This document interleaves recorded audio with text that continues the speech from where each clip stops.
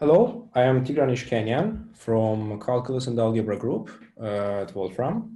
So today I will talk about mathematical functions, new developments, and function properties. So here is the abstract that was available in the Pathable. And I will directly turn to the overview of the talk.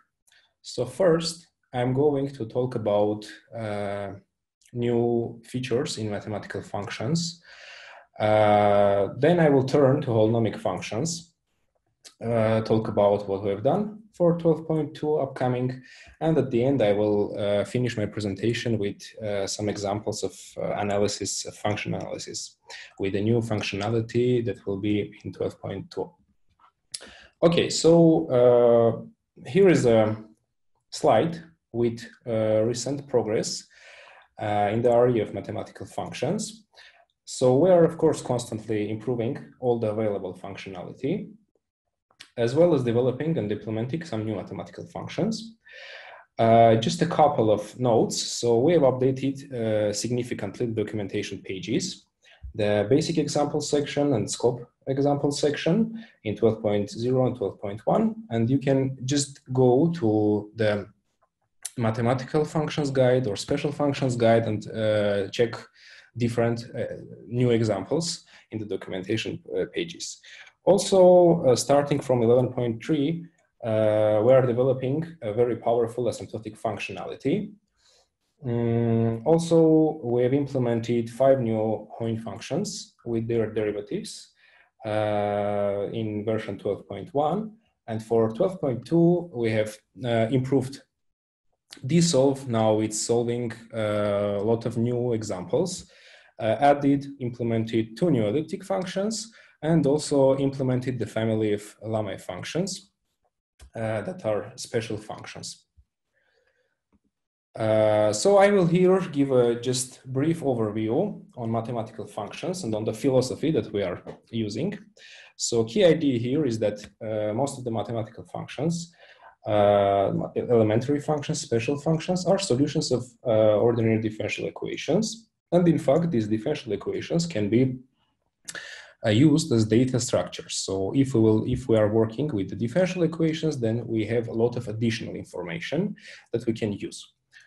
For example, we all know that the exponential function is solving this simple differential equation. The Bessel functions that are very popular and famous are solving a more difficult equation with singular points. And probably the most famous function, special function, mathematical function, is the hypergeometric 2f1 function that is solving a differential equation with 3 regular singular points.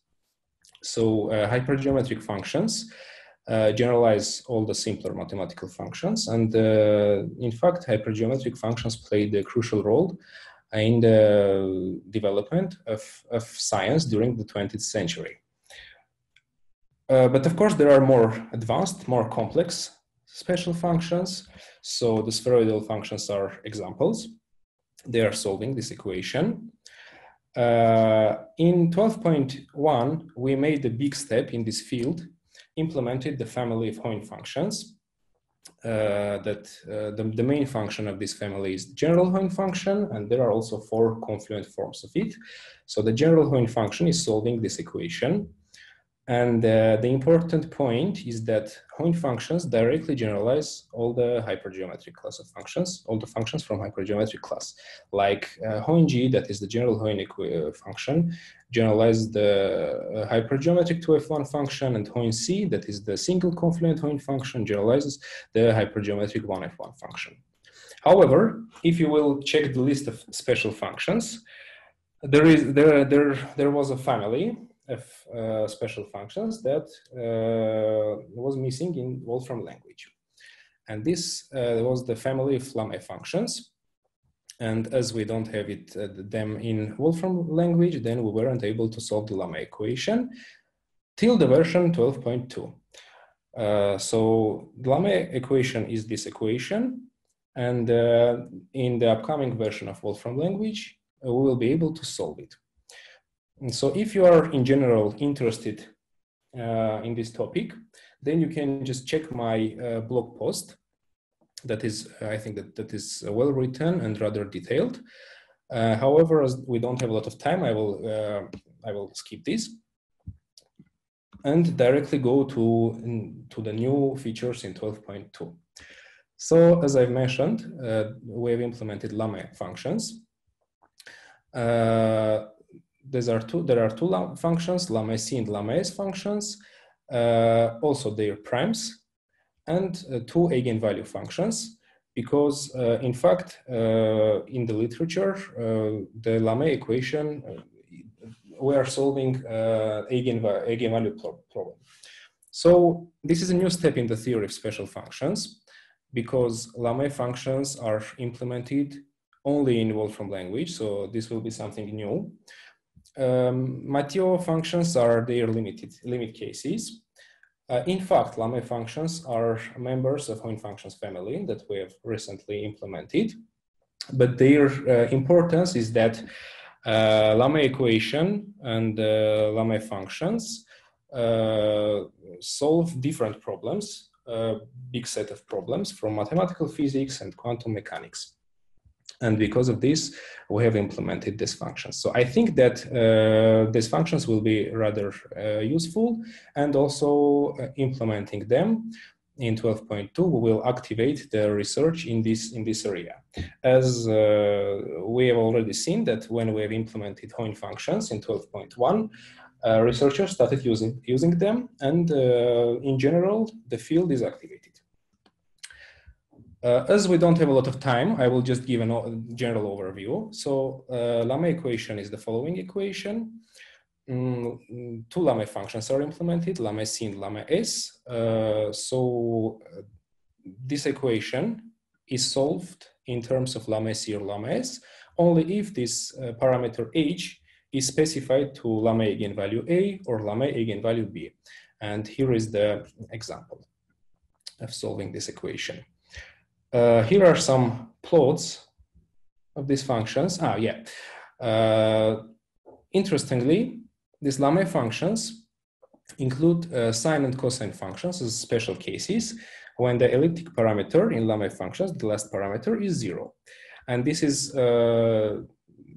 very easy to understand because the Lamé equation is written here. And if this parameter is 0, then this is just an equation for sine and cosine functions. Now I will give some plots of Lamé functions. So this is a plot, the 3D plot of Lamé-C. Here will be the plot of Lamé-S for different values of elliptic parameter. These functions are doubly periodic. I will plot them. And this periodicity, the period depends on the order J, the second parameter of Lamé functions. Some words about the eigenvalues and derivatives. So we were forced to implement the derivatives, Lamé-C prime and Lamé-S prime, because the derivatives of Lamé functions are not functions of the same class. And because of this, we have implemented them, and their usage is, in fact, only while calculating the derivatives of Lamé functions. So here is the third derivative of Lamé-S, and here we see Lamé-S prime. About the eigenvalues, not a lot to say.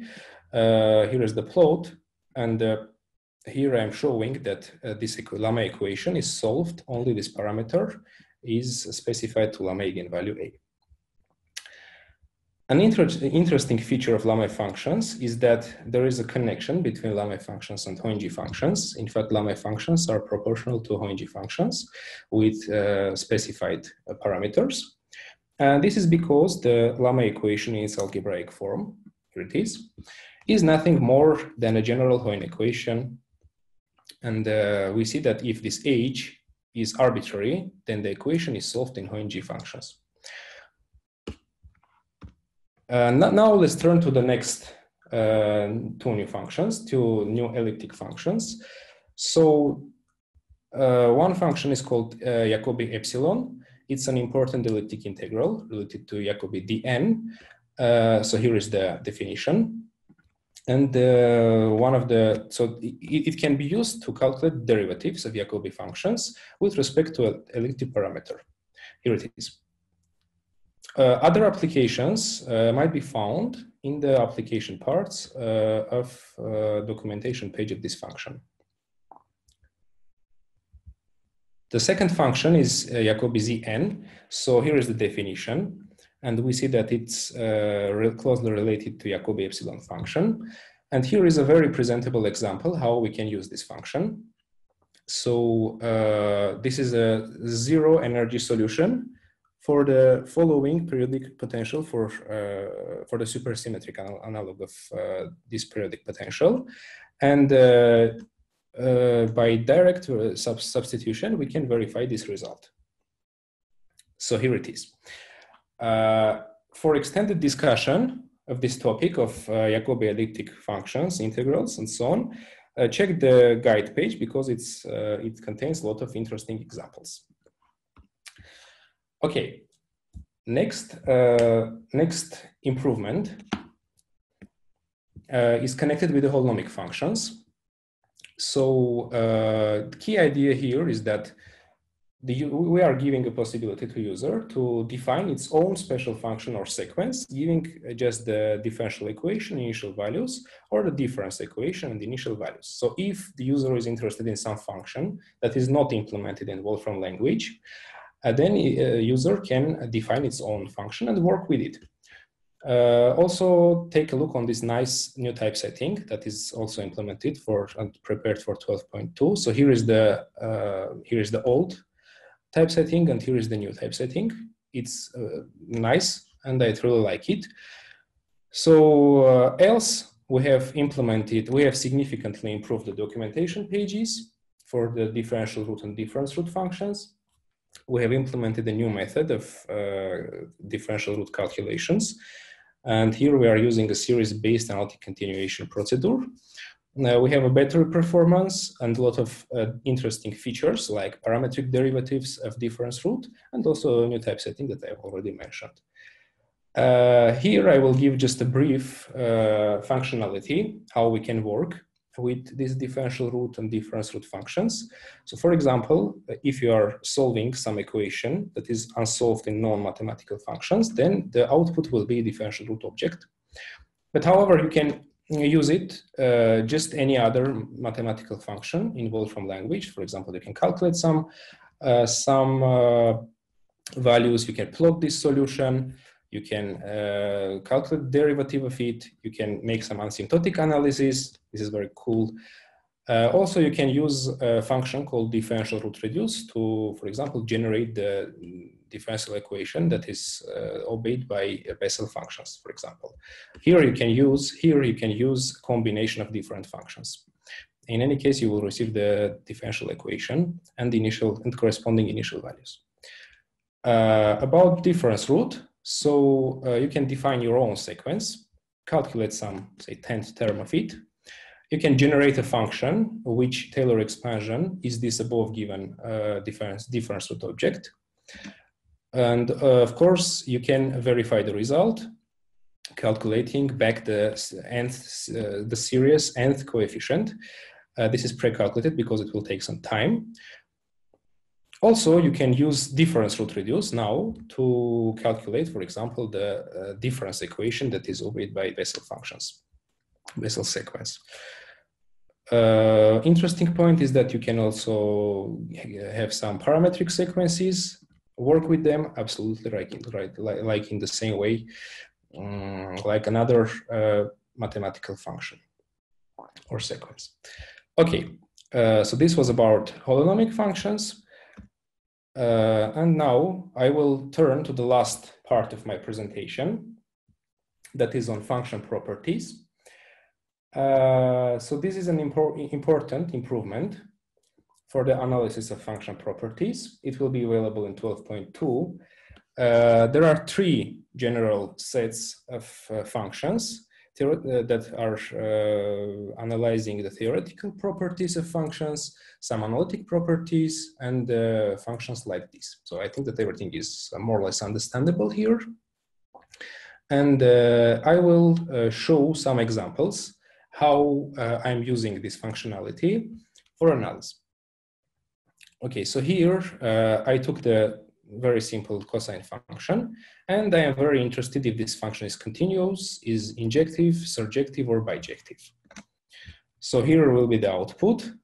And of course, plotting this function, we can verify the result. Also, using these function properties, you can get the conditions when the function is continuous, monotonic, analytic, and something like this. So for example, let's take a rather complex function like this, difficult function like this, and generate the conditions when it's continuous. So it's continuous when these conditions are satisfied. Another example, let's take a function like this and get the monotonic and get the conditions when it's monotonic. So here it is. Of course, you can use the function analytic function to check if this function is analytic. This one is analytic, this one is not. And of course, you can use the plot 3D functionality to verify the result. So here we truly see that the first function is analytic, the second one is not analytic. Of course, you can work on a complex domain. For example, here I'm checking if this function is continuous on complex domain, and also using the powerful complex plot 3D function to verify the result. So we truly see that it's not continuous, and here is the plot of it. We see that there are two singular points. And you can use this functionality to generate the set of singular points. For example, I took the gamma function and then generating the singular points list. So here it is. You can, of course, use this functionality to get the discontinuities. For example, I took the Bessel function for some parameter, and here is the discontinuity. And of course, I can verify the result using complex plot 3D function. So here it is, and this is the origin, and we see that there is a discontinuity going to -infinity on a real axis. And the last example for today is the case of hypergeometric function. So I'm just taking hypergeometric 2f1 function, plotting it. We know that there is a singularity at 1. And just checking that function singularities is giving the correct output. And of course, I can also generate more general conditions on a complex domain. So here it is. I will repeat that this is in my opinion, this is a very important improvement and will be very useful for both students, researchers, and other individuals from the industry. So in fact, this is all for today. And I'd like to thank you for your attention, and I'm ready to answer some questions if there are.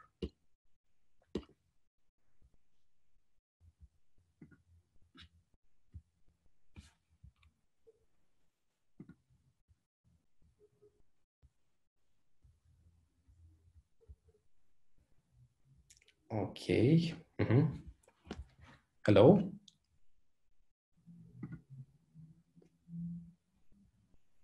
Hello, can you hear me? Yes, I can hear you. Yeah, hello. My name is Galina Filipuk. I would like to ask actually a couple of questions to you. Okay. So first of all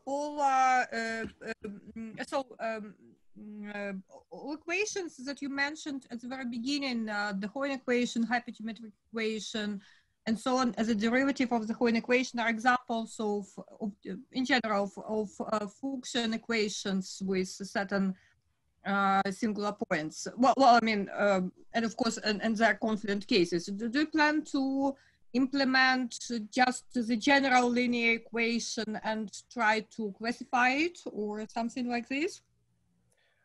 In fact, the holonomic differential root is doing it. But do you take into account all special values of the parameters that might happen? For instance, at some special values of the parameters, the parent singularity might appear, and for instance, the Heun equation, the derivative of the Heun equation, I mean, the linear equation might reduce to the Heun equation itself, if you see what I mean. For the Heun case, this is done manually, I think, but I don't think that we'll do it for the general case. Did you implement any kind of quadratic and in general, say, cubic transformations between, say, hypergeometric functions or between Heun and hypergeometric functions, again, which happen for special values of the parameters? Yes, there are some examples that I have implemented. Not all the examples that can be found in the literature, but most important ones are implemented for sure. Yeah, and what about, so you spoke about some asymptotic expansions. Did you implement also expansions containing, say, logs? Logs? Yeah. Logarithmic functions. No. The problem with Heun functions is that they are very general, and the theory for them is not complete. So because of this, there are different articles, but most of the articles are tackling some specific problems, not general problems. And because of this, there is some trade-off, what to implement and what not to implement. I see. And the last question, so you spoke about, in general, about singularities, but sometimes, say, if we are looking at the linear equations, some singularities might be apparent. Yes, yes. Do you classify somehow, well, I mean, do you eliminate such kind of cases, or this is you take some, again, generic values of the parameters? No, we are taking only the general values. Okay, thank you. Thank you for your questions. I see that Oleg is here, and hello, Oleg. I have unmuted you. Yeah. Okay. How about function branch cut? I don't see this characteristic in list of new characteristics. Discontinuities or branch cuts? No, logarithm from Z, branch cut from -infinity to 0. To show line where we have branch cuts. For which functions? For arcsine, for example, for logarithm, for compositions of this. Yeah, I think that you can go to the documentation page and take examples from there. The function side has this characteristic. Yeah, also the function side, of course. Yeah. Why not implement it yet? Forgotten. I don't know. So I think that Adam can answer this question. And also, it's nice to have a special plotting for branch cuts to show where we have branch cuts for each function. Before my talk, there was a talk on complex visualization, and they were showing very different and very powerful plotting techniques. So more or less this is done, I think. Not for the old functions, of course, but for the elementary ones, everything is done, I think. Okay.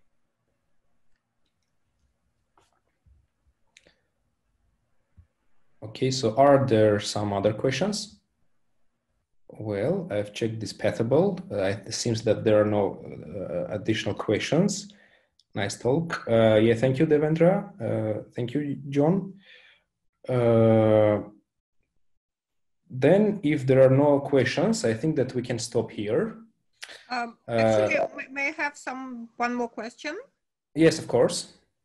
Do you plan to go into some nonlinear special functions? Yes, it will be done in future.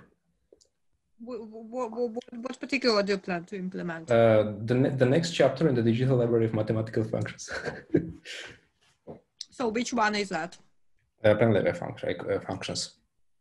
So what particular functionality do you plan to implement there? I cannot say because this is a very, very future thing, but of course there are plans to implement also nonlinear sum equations functions. Okay, thank you. Okay. There is a question. Yes, I think that FoxH, so the question is about will the FoxH function be implementing? Are we working on this? Yes, probably it will be, we will start actively working on this after this release, upcoming release. And thank you for a question. Okay, I will wait maybe one more minute for some questions, maybe. And how do you plan to work with movable singularities in nonlinear equations? I cannot answer this question at the moment. Okay, thank you.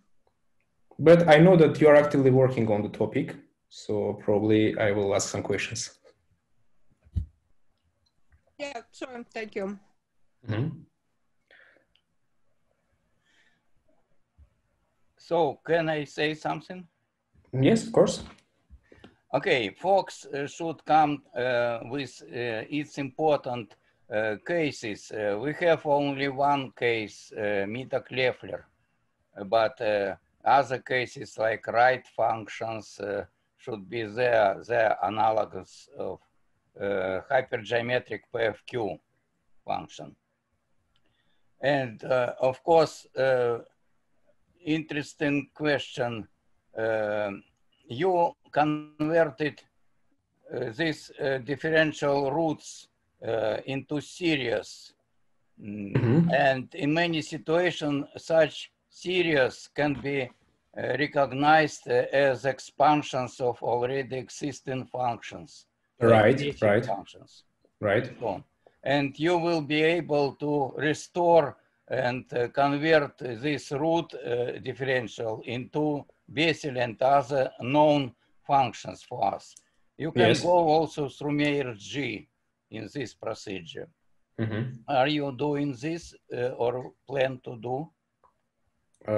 I think that we'll start working on this. Okay, I think that time is more or less over. So once more, thank you everyone for your time, and goodbye. Goodbye. Very interesting talk. Yes, yes, thank you. Goodbye.